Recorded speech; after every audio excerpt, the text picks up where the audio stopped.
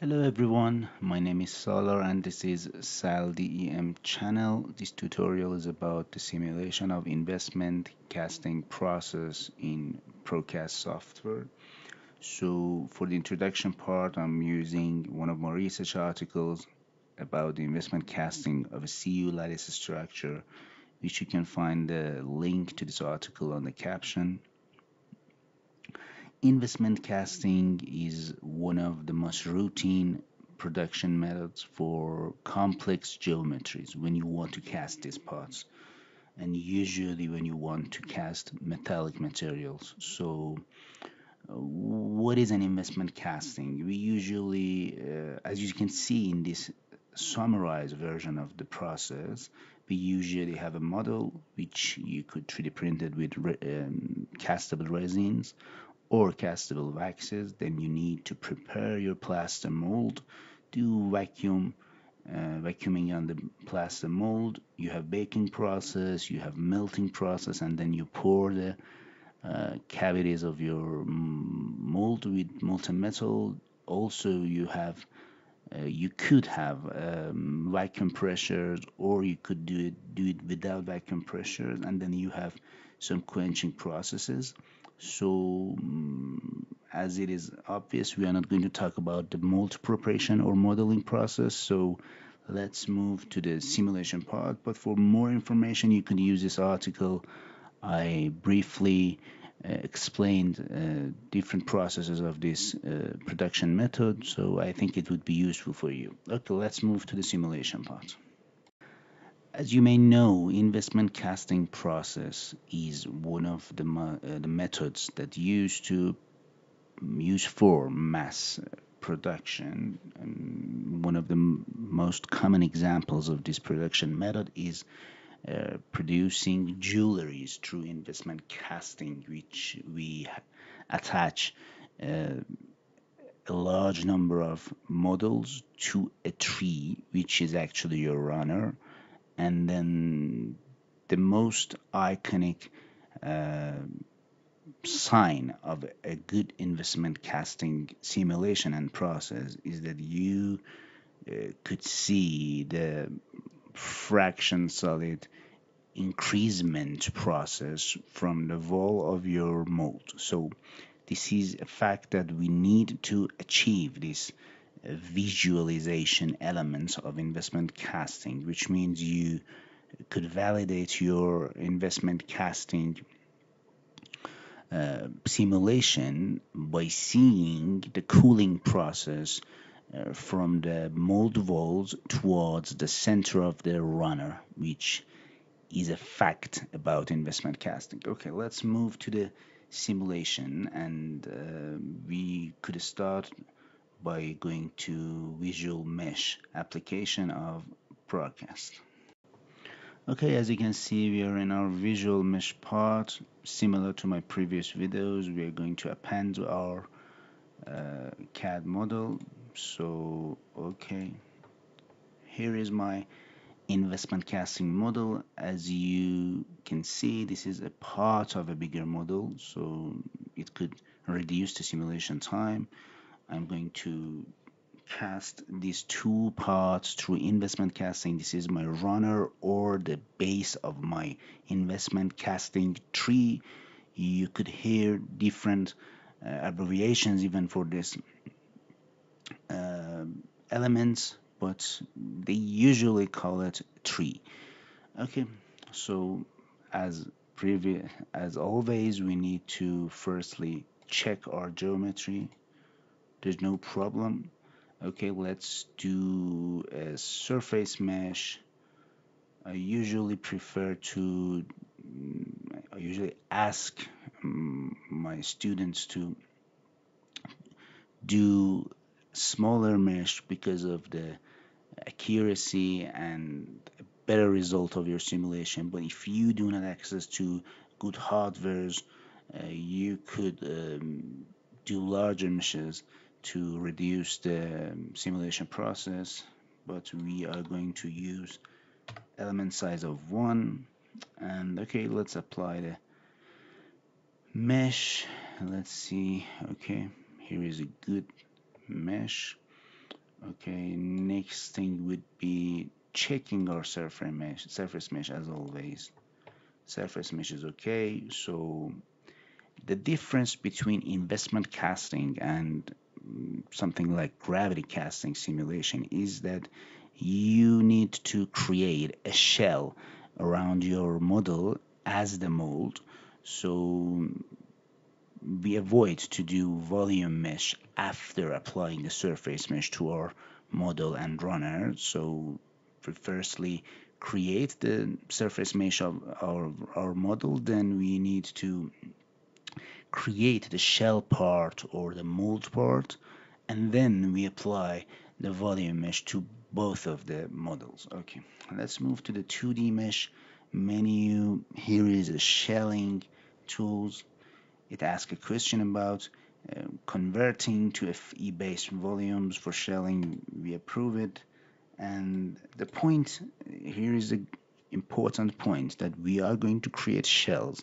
So we must avoid to doing and creating a mold shell on the top of our runners. So uh, first of all, we need to choose uniform thickness for our shell type. Then, as you can see, here is a no shell face option. I click here. Then I'm going to create on this icon, which is select contiguous, and then I'm going to choose the upper side of my runner. So I don't want to have shell molds on this side, so it will be eliminated from the shell creating process. And based on your experimental test, which you want to simulate the experimental test, you need to choose the proper thickness for your model. So I'm going to choose 3, and let's see, it's a bit thick, so I'm going to go with 2. Okay, I'm okay with 2, and then you can apply it. And as you can see, now we have a model with surface mesh, and now we created a shell around this model with surface mesh. So the next part would be applying volume mesh on our model. Okay. Okay. As you see, now we have created, just to check our list, we created a surface mesh around our model. We created a shell as a mold with surface mesh, and also we applied volume mesh to both of these parts. So let's move to the next part of our simulation. Okay, and we are now in our visual cast. So as always, the first question is gravity vector. So I'm going to choose -y for my gravity vector. So everything is shaped and okay. So let's move to the casting process. Conditions, volume managers, interfaces, and blah blah blah. Okay. First of all, we need to shape our volume. So the first volume is my part, or you could use alloy. It depends on yourself. I have some friends that put names on these samples like joy, everything. It's uh, on your side. You could do it by your preference. Okay, this is mold or shell. Okay, the type of this is alloy, this type is mold. Let's choose the material. Let's go with copper. Okay, and let's do uh, refractory alumina for our plaster mold. So here is another note which you need to pay attention to it. The initial temperature of our metal is 25, okay, and the initial temperature of our mold must include a preheat, because if you are familiar with investment casting process, you always have preheats for your plaster molds to avoid cracks or destroyment of your mold. So I'm going to choose 800. Okay, everything is set here. Let's move to interface. Your interface must be Coink, and you could choose the proper H based on your simulation and your problem. Okay.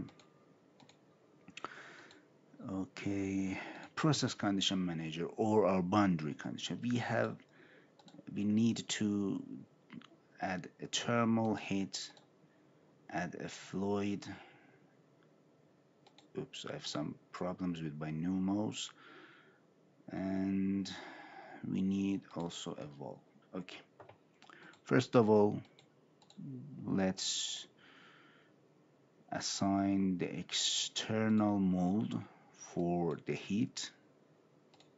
We are going to have air cooling, and for our inlet I'm going to create an inlet. I think 15 would be great. Let's click here. 15 is a bit large. 12. Okay, 12 is good. So apply, and I think this would be good, but you need to assign this boundary conditions based on reality and your problem. Okay, this is just a simulation and this is just a tutorial. We know that nobody cast copper with this temperature, but it's just an example. You just assign real boundary conditions based on your problem and your experiments. Okay, let's hidden the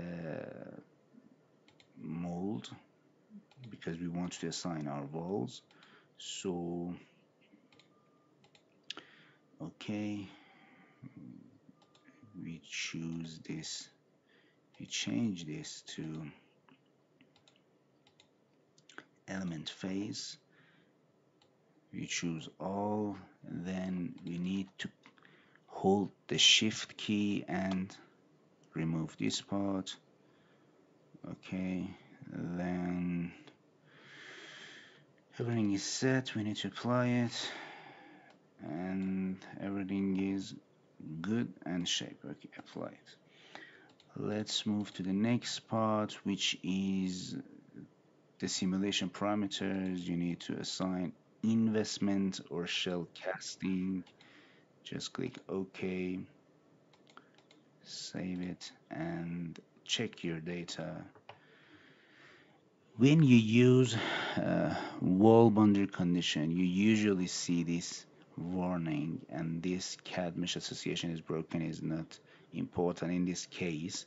But you usually when you see this warning, you could solve your problem. I'm not going to solve it because I know there is a problem. Here is in our inlet in our model, so I'm going to continue with this problem, which is not a problem actually, it is a warning. So let's move to the start simulation, just create the data, just click on datacast and run, and then we will come back for the results. Okay, the simulation is finished. As you could see, this is the temperature contour of our model. So let's hidden the mold and see what has happened in our casting process. Okay, as you see, everything's good. Okay, let's see the fraction solid. As you can see, the solidification process in investment casting starts from the wall of the mold. So here is the validation of our casting simulation. I hope this was useful for you. Do not hesitate on asking your questions. I highly appreciate your suggestions for future simulation tutorials. You could contact me through comments or my LinkedIn, which I have added the link to the channel description part. Okay. See you soon. Have a nice day and enjoy your simulations. Goodbye.